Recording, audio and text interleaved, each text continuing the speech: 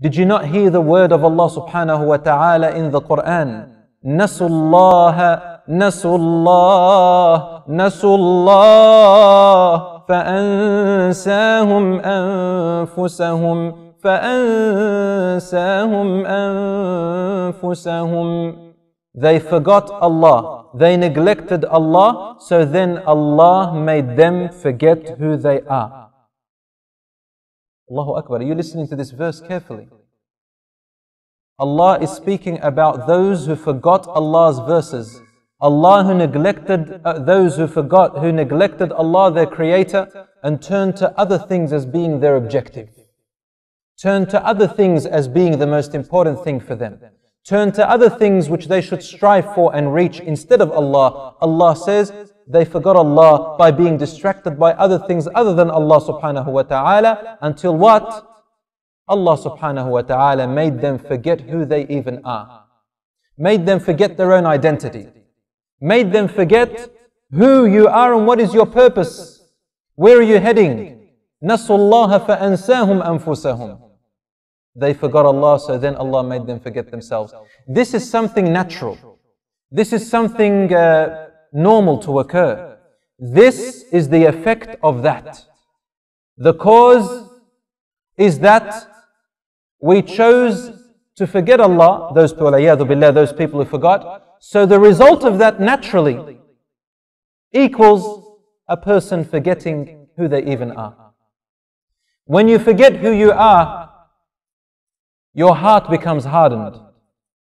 Your heart becomes darkened. And when our hearts become darkened, we become unhappy. When we become unhappy, we want to be happy. So when we meet people, what do? We act. We act.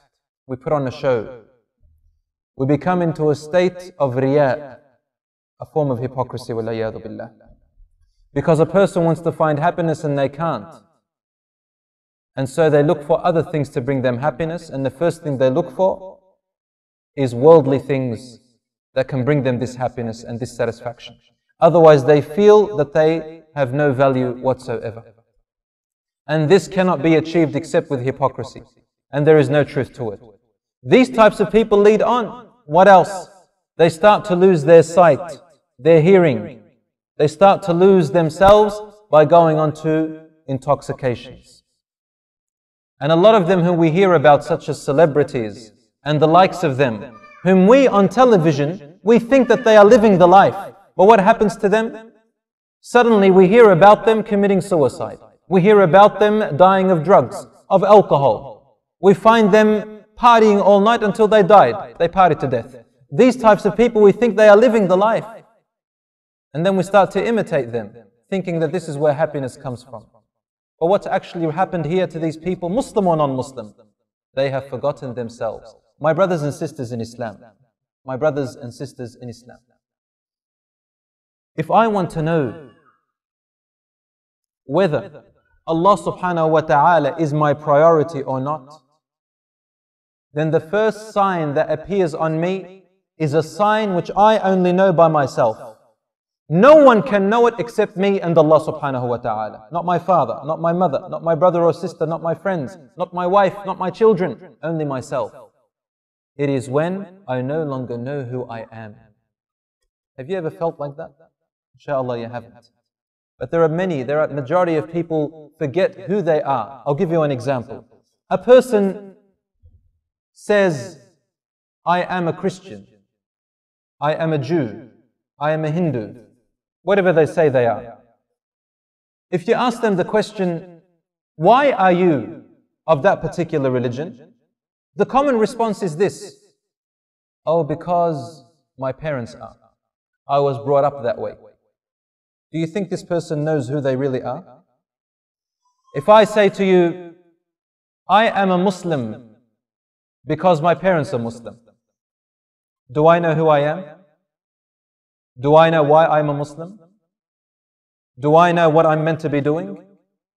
If I knew what I was meant to be doing, do I believe in what I am doing? Or am I doing it to please my parents now? Or am I doing it to please my culture? Or my people that are looking at me? Or the members in the masjid who see me going there? Or am I doing it to just put on a show to my family? The first sign of this hypocrisy is that when I'm alone, I have a different identity. When I am alone, I watch things which I don't watch in the day. When I am alone, I listen to things people don't know that I listen to. When I am alone, I am happy that no one is watching me, because the first thing I want to do is to resort to the things which Allah hates. This is one of the other signs of a person who does not know who they are. Or they think they are something, but they are not. Putting on the show. So when you ask a person, why are you a Muslim? I wonder how many people can give a proper answer. Why have you grown your beard? Why do you wear hijab? Why do you pray? I wonder what kind of answers we get. On the outside, we can all find what we call politically correct answers. Answers that are the proper answers should be said. But who am I really? Do I fit the description which I am putting? When Allah says they forgot Allah, Allah made them forget themselves, I no longer know who I am. On the outside I look like something, but on the inside I'm completely something else. La hawla wa la quwwata illa billah. Listen to what the Prophet ﷺ said. Here is just an example of how a person knows who they are. He says, "Man taraka an-nazrata lillahi awadahu Allahu halawatan min al-iman yajidha fi qalbih." Whoever, for example, abandons looking at something which is forbidden, Allah will expiate that, or will compensate that with a sweetness of the feeling of iman which they find it inside of their heart.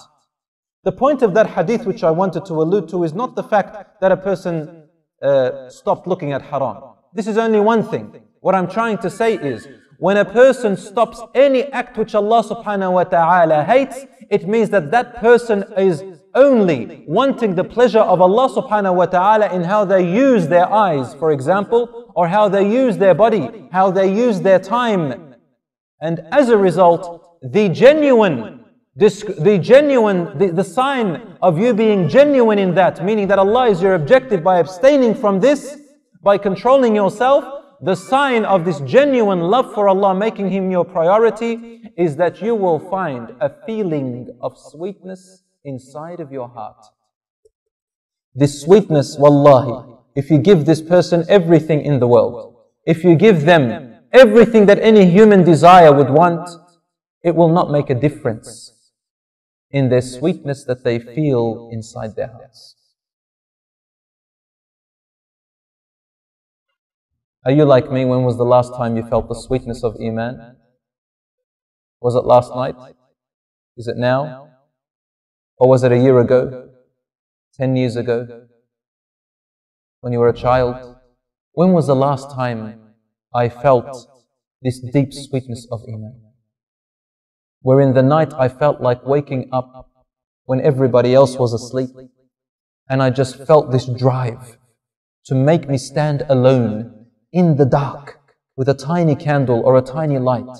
I don't want anyone to see me. I don't care if anyone sees me or knows what I am doing. I just have this sweetness, this love to get up and pray to Allah subhanahu wa ta'ala, to speak to Him because I love Him. I feel this sweetness that doesn't leave my heart.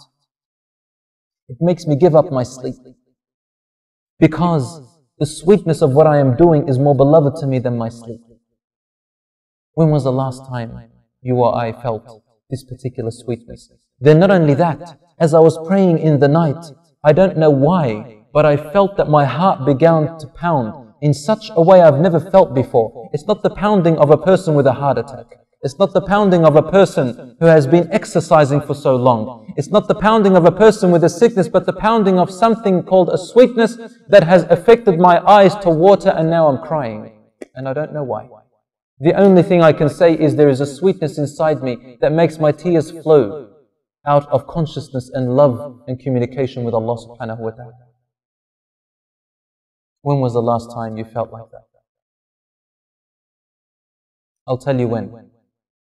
It was the time when you felt that Allah subhanahu wa ta'ala is truly your only objective in your whole entire life.